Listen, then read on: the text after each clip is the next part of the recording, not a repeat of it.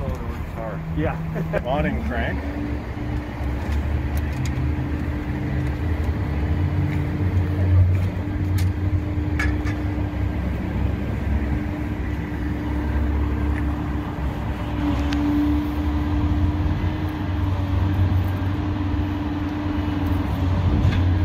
Okay, so Fiamma awning, you'll notice that I closed the door.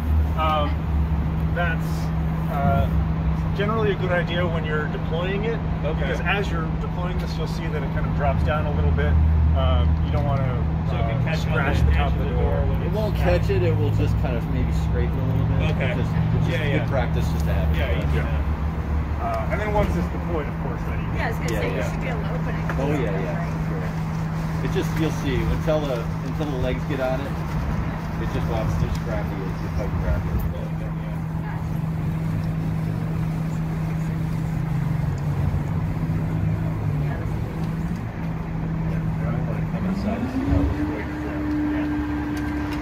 Critical thing about this, guys, is with these legs, don't just take out this side and start cranking on it. You actually have to pop them out both ends. Otherwise, you'll break this piece right here. So take a look while it's down. You can see what he means here. So this is the little pin, and you want it to pull. You want to pull it out there. Yeah. Otherwise, you'll just torque it and pop it off. Yeah. Okay.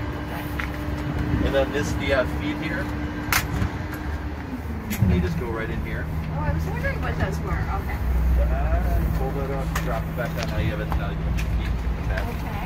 And then you start opening this up. You do it together or just by single leg first.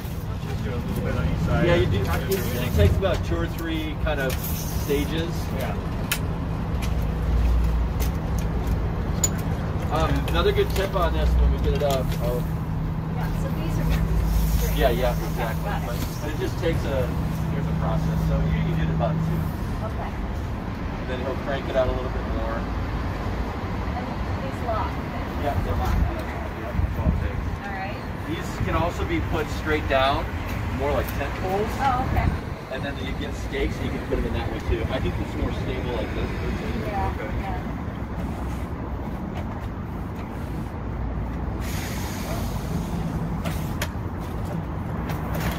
That's fully extended. Yeah. Okay. Now, little tip on so these. You want to make sure they're fully extended before you fully extend. Correct. Now, a little tip on these. I like to always put one end up just a little higher so it rolls off where you want the water to go. Oh. Otherwise, it's just going to come right here and just make a big mud pile right for where you want it. So typically, I usually send it off the back. Yep. Just send it off to you guys. Good sense. Well choreographed. Yeah. And so these can handle winds up to about 15 miles an hour. Okay. They don't like strong winds, but otherwise they work great. Yeah, you don't want to go for a hike and leave it up because you just never know. You never know. Yeah, some gust is going to come through. Yeah. And then at this point, of course. Okay, right. And then this becomes your living room. Yeah, that's cool. I recommend getting getting just a nice outdoor mat, like just a 6x9 or something like that. It's always nice to just have a little space out here to